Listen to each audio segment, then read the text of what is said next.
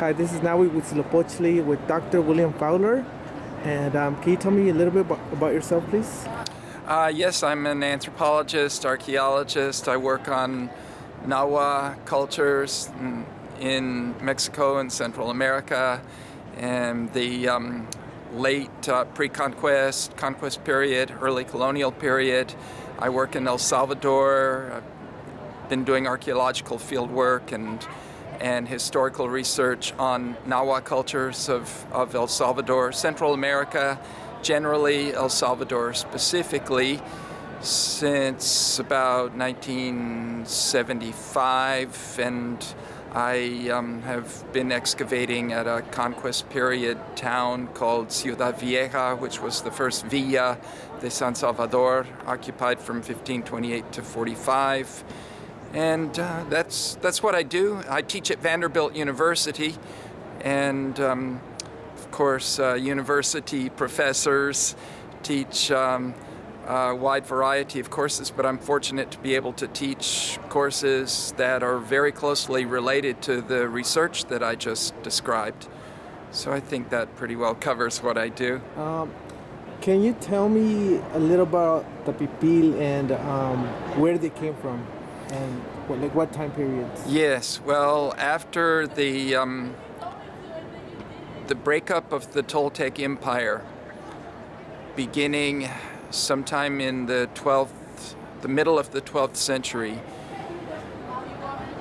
and continuing on into the 13th century, a lot of Nahua-speaking groups began to move south and settle in various parts of the southern Valley of Mexico and in eastern Puebla, and many of them continued moving. Some of those groups continued moving southward on down into Central America, and the PIPILs were among these Toltec-related groups that began moving into Central America at this time during what we call the post-classic period.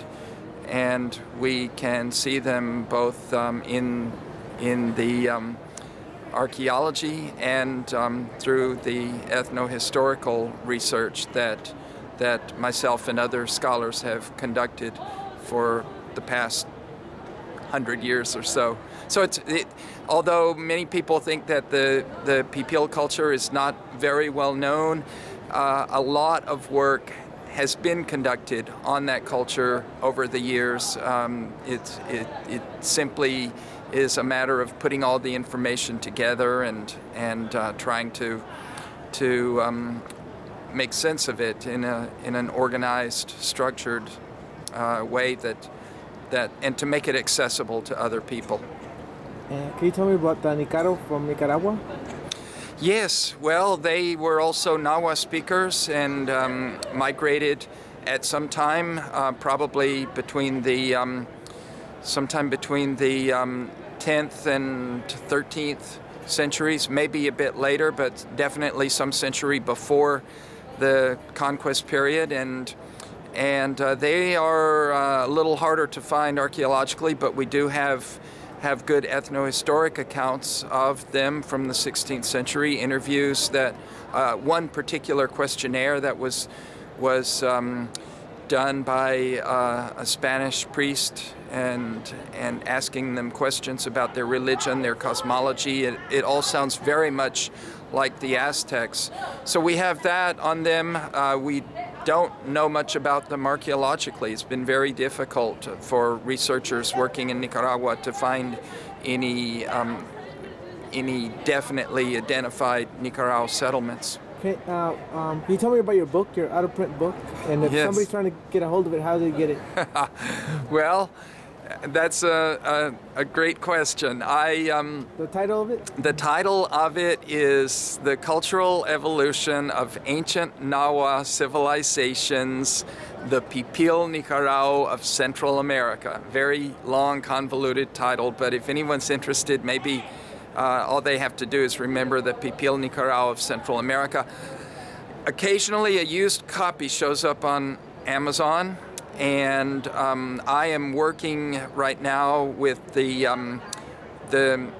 university press at the University of El Salvador to produce a Spanish translation of the book, and if that it becomes possible, it may be available within about a year, and it's also possible that we may produce a new edition of it, an updated edition in English by the original publisher, which was University of Oklahoma Press.